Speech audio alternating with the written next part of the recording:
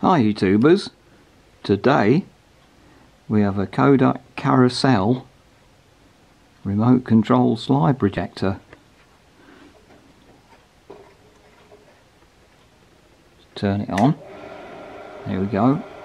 Yeah, the bulb is working, I've just changed it, and that noise is the fan.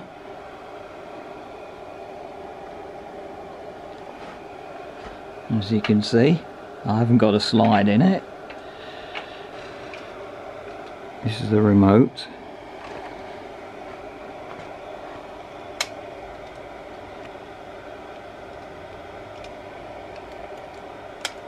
Let's see if this works.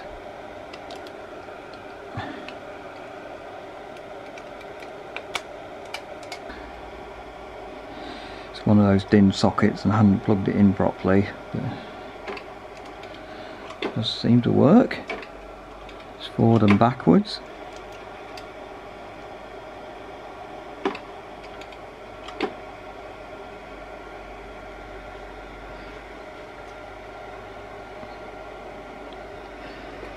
Now I'll turn it off so we can have a look round the side. And I've opened this, let it cool down a bit. This is where all the lens assembly is. And that's the bulb. It's still a bit warm.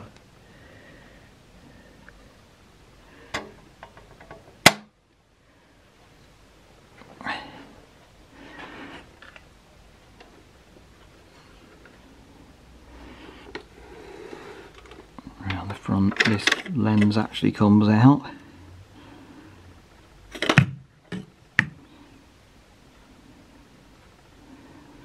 And there's a cap for it.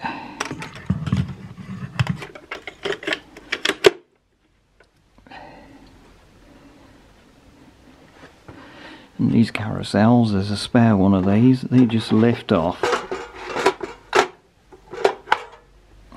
like that.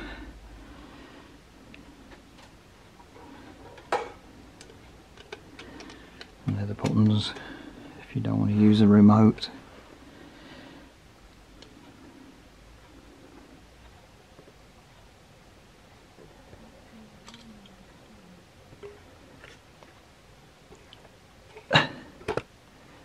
That's for the remote, wide remote, and that's a kettle lead, style lead. There's just the on-off switch. And this thing that plugs into the side, there's two. And they're modules for special effects, because it says here in the manual. Designed for professional use.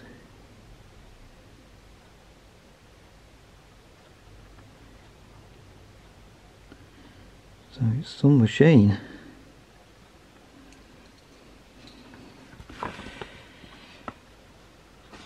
There's several models. There's all the various stuff. It actually dates from 1979. Find the Kodak. There we go. Famous Kodak logo. And it comes in this nice, neat box. It just fastens up there. And on the bottom of the unit, there's these adjustable legs that act as a stand on each side. But unfortunately that is not working, so it can't really be used. That's a shame. But that's the only fault really with this unit. It's the lens cap. This is a sturdy carry handle, but it's very heavy. Close up of the lens. There's zoom. Not sure how that works on a probably zoom slide in with old slides like you can on a computer with digital files. Yeah, I've never seen that on a projector, so this is quite some machine.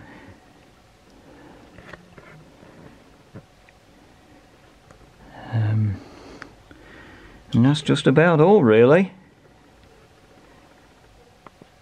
I've got more videos coming up, so see you another time.